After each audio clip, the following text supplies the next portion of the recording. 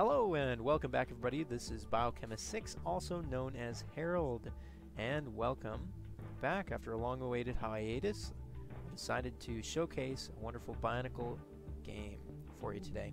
So today's special is Bionicle Masks of Power. It's a fan-made game.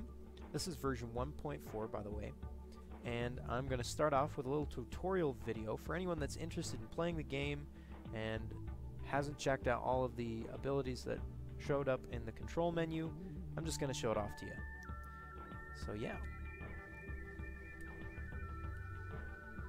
So to begin with, we're just going to show off some of the basic controls. If you're brand new to the game and really haven't played a lot of games, you can probably skip this. You probably want to watch this part. If you play games and have experience in it before, I'd recommend skipping this part. So to begin with, we have our basic WASD keys, which allow you to go front and back and right and left, as you would expect in most games. We also have our space key to jump and our shift key to sprint, so it allows you to run a little bit faster.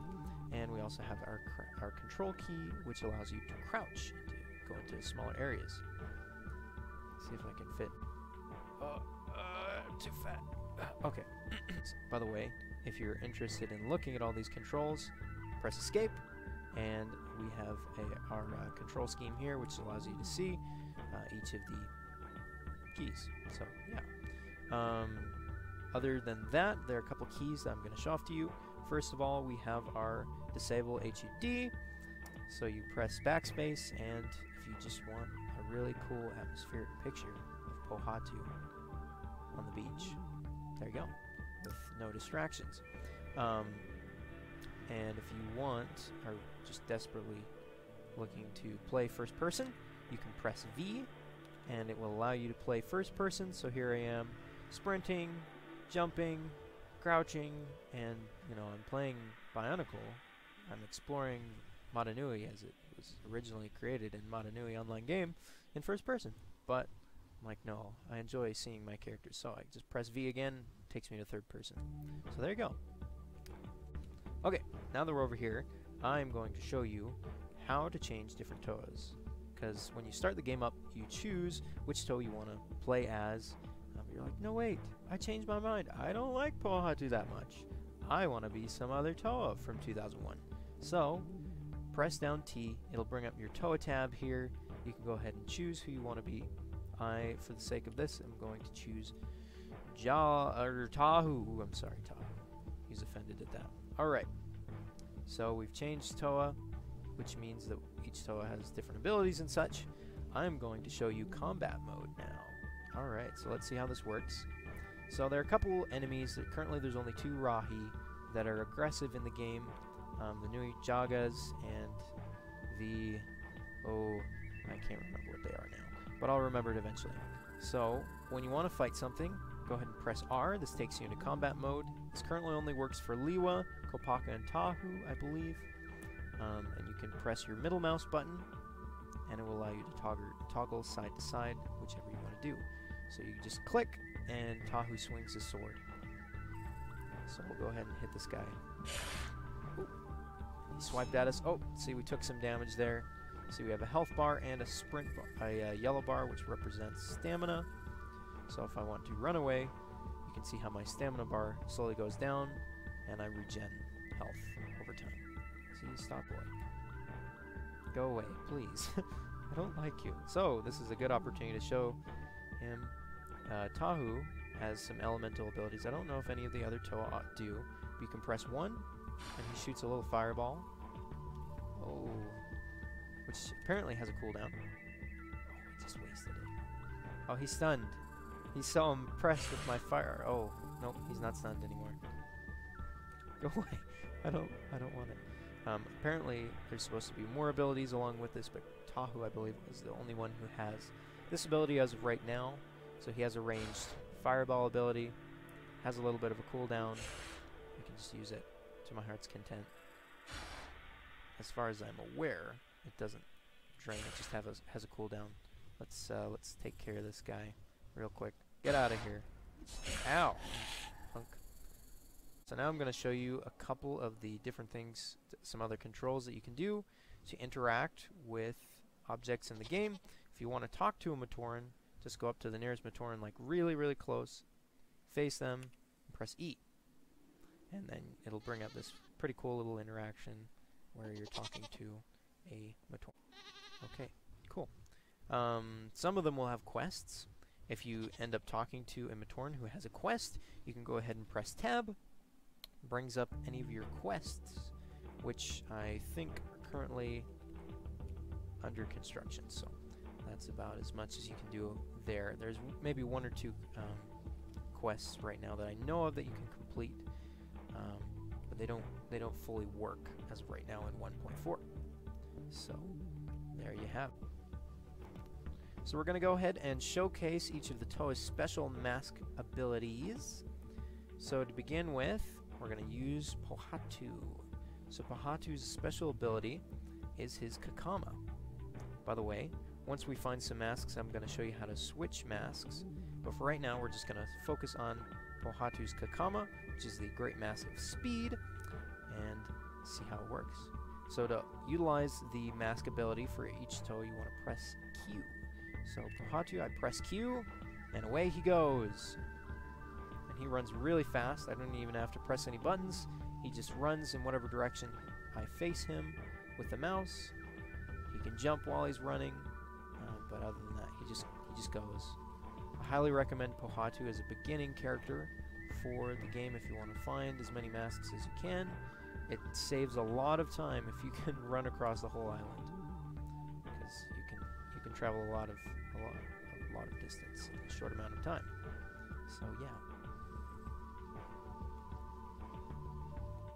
Once Pohatu runs out of his yellow bar, his stamina bar, he just slows down and he starts walking. So I'll see. Oh, there we go. Ow. Took some fall damage there. Yeah, see, so he slows down. So there we go. And if you notice that little gray bar up at the top where it has my mask, that has slowly gone down as we've been going. So you do have to watch your mask, how much it's draining, because you can drain it all the way. Fortunately, there are little refill stations along the way that you can jump into, refills your mask with Protodermis, I'm assuming, and sets you on your way. So let's change masks real quick. We're going to switch over to Kopaka. So Kopaka has a really cool mask, which is the Akaku, the mask of, like, far-seeing, I want to say. So if you press Q, it allows Kopaka to see things that are hidden. So you can see objects and creatures, which can be quite helpful in certain situations. Fun fact, if you want to zoom in for Kopaka, just press Alt and allow you to zoom in, allowing you to see even closer. So that's pretty cool there. So we can see that there's a Protodermis station right around the corner. In fact, it's up on top of a mountain. So that's going to be difficult for us to get to. See, there's like this different texture, and we're like, oh, I can't jump up that. So this is going to be handy time to switch over to Toa Liwa, who has the Miru, the Great Mask of Levitation. So we click that on and just jump, and it allows Liwa to jump. That didn't take me up all the way, but another jump does. He also takes a lot less fall damage while he is jumping and has his mask activated. Here. So Pohatu, you can see his bar up at the left is kind of drained. So we're going to jump into this Protodermis.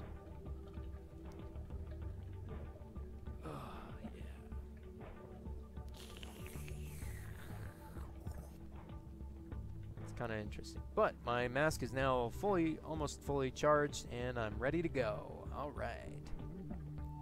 The next Toa that we're going to show is going to be Tahu.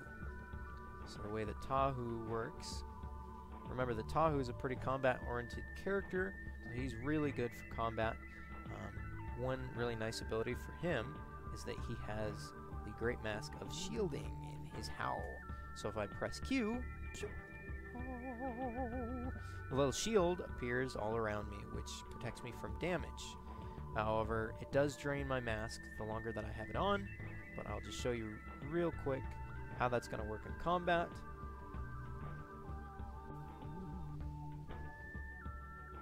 Ow! That hurt! Get away from me! Back, you fiend. Back! So as you can see here, Tahu's shield allows him to do a lot in the way of combat because I am protected from any damage that I take. However, it does drain my stamina the more that I hit and that I utilize my shield. So there you go. Okay, now I'm back. Now it's nighttime, and it's kind of creepy. So let's check out some of the other Toa. Alright, so we only have 2 left. We have Anua, who has the Bakari, the Great Mask of Strength. Now, as of right now, I have no idea whether Anua's mask actually works or not.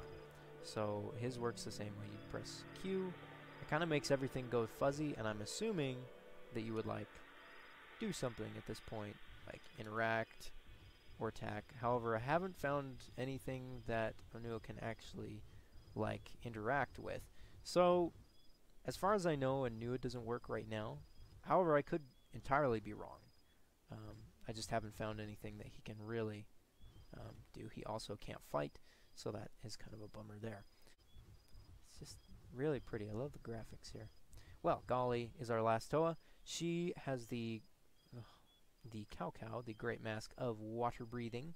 So we're going to go ahead and press Q and jump in the water. Yay! And I have an oxygen bar for swimming, so I will show you. With Pohatu, if he goes in the water, he starts to drown, which is terrible. So we can go back to Holly. We can swim safely across the cavern here. And she just goes ahead and starts swimming. Yeah, that's kind of weird. But you can go up and down. If you hold shift, you go down. If you go up, you notice her bar is going down, but I'll show you in just a sec. She's not going to take any damage. Normally, your character will take damage when they reach 0. But as you can see, she's just fine. Boom. Alright, so there is Toa Gali. Alright, and now that we're at the top of this really, really tall mountain, I'm going to show you how you can pick up a mask. So these masks are spread around the island, hence the name of the game, Masks of Power. So what you want to do is when you find one throughout the island, you want to reach, look down at it, get like pretty much right on top of it, and press E. Ah! Oh no! Ow. Okay, that kind of hurt. Alright, so that was, that's how you pick up the mask. There are 12 of them spread around the island. So if you hit B, you can go ahead and click and select which one you'd like. So I want to go back to the Miru. Bing. Or I want to go back and hit the Komao. I can do that. So there you go.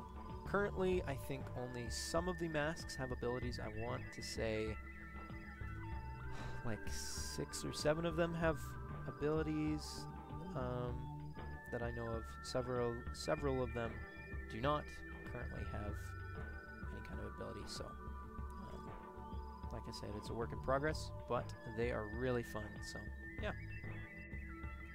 Well, that's most of the controls in the game, everybody. But there's one last one that I found out that is also part of the game. If you use your scroll wheel, it allows you to scroll in farther or really close, whichever you would like. So there you have it, everybody.